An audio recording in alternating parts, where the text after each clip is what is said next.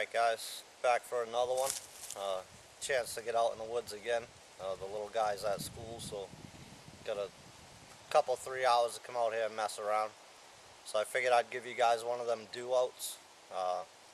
Obviously by the title, this is going to be one that I had missed in the Land Nav series. I had a lot of questions about it, and rightfully so, because I never actually taught you guys about it. It's going to be pretty quick, pretty simple. If it runs a little long, it's because I'm trying to be thorough and answer all the questions that I've had about this. So give me a second, readjust the camera, get out my map case and things I need.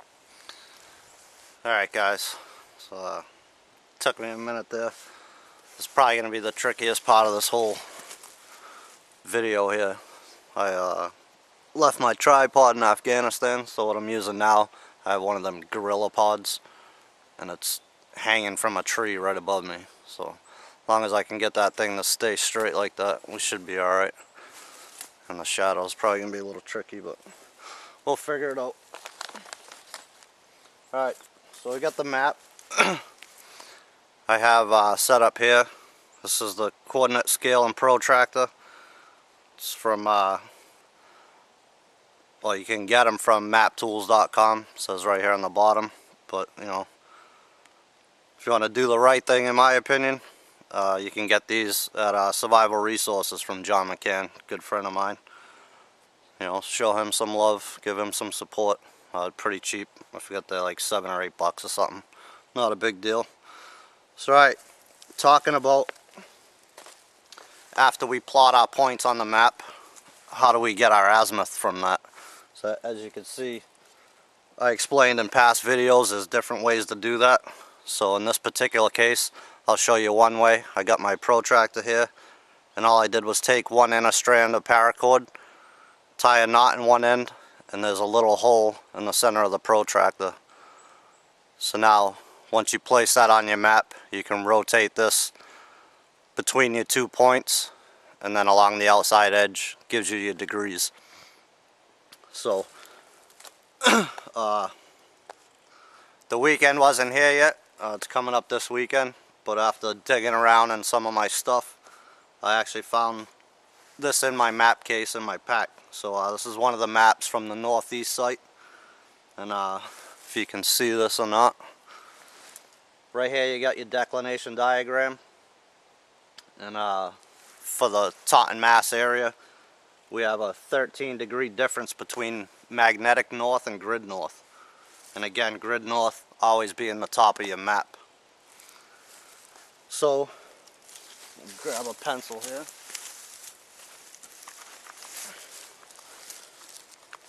And we'll just plot 2 points on here real quick on the map. I might have to zoom in for you guys.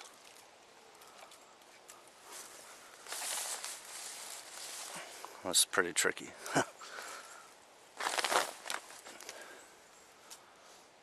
Alright, so we'll say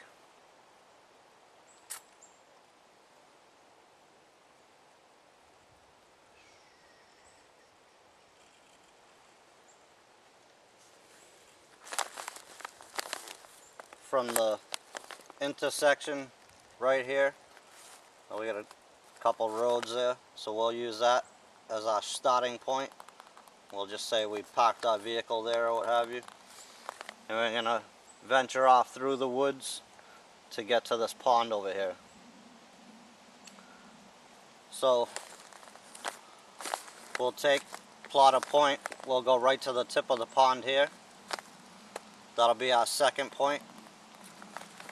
Now we can use our protractor and get the distance for our pace count, if that's what we wanted to do.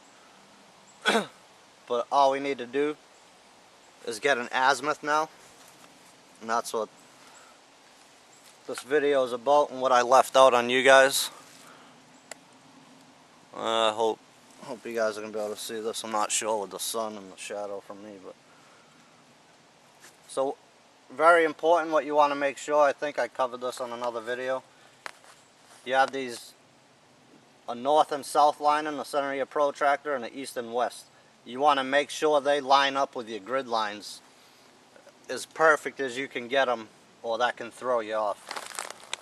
So I'll put my center point right on that intersection. I'm going to make sure I got my grid line running right next to my center line here. I'm going to make sure those are as perpendicular as I can get them, or parallel. That looks about good right there. Now all I got to do is take the end of my string and run it out straight to the end of the point, which is right there on the pond. And I actually have exactly 90 degrees there.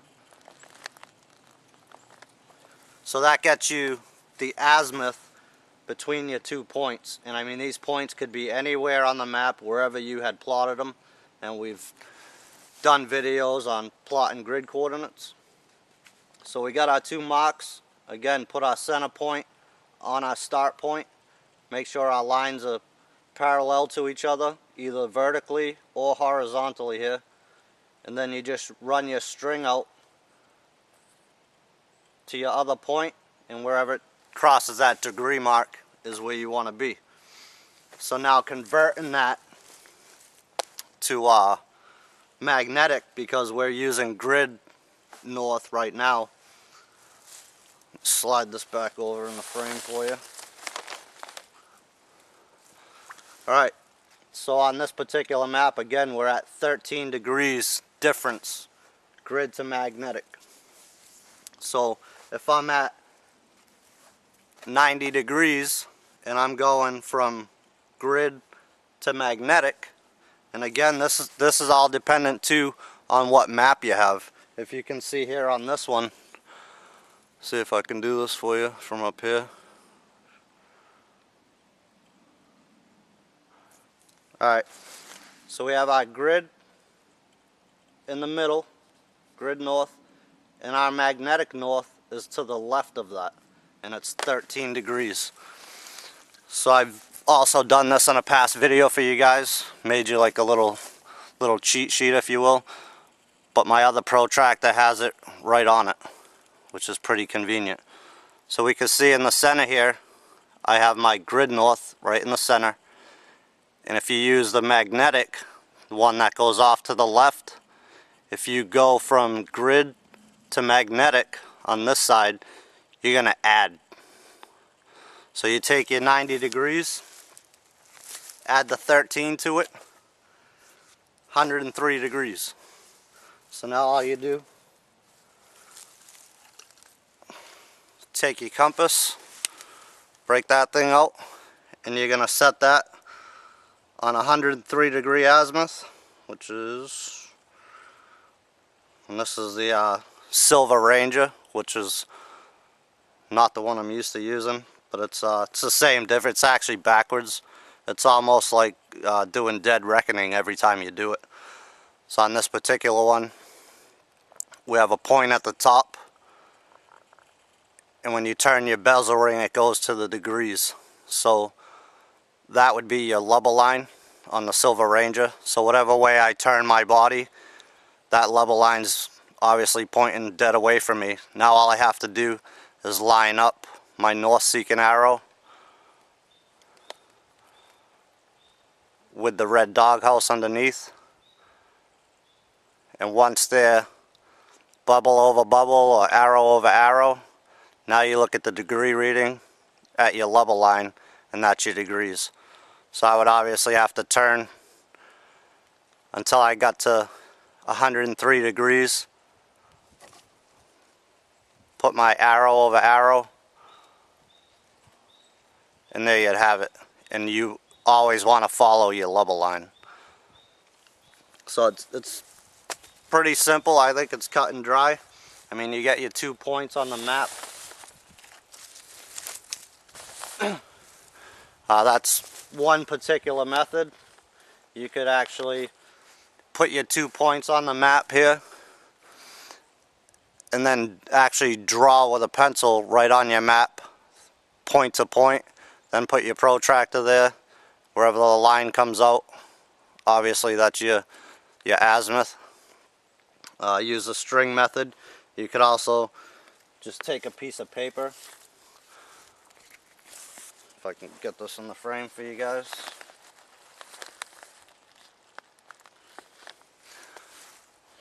Not quite. Alright, you can use a piece of paper so you line up your center point on your stop point.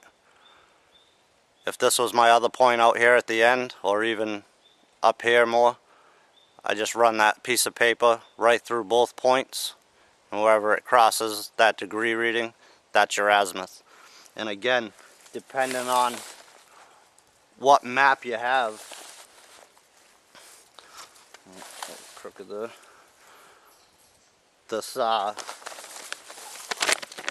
declination diagram could be different.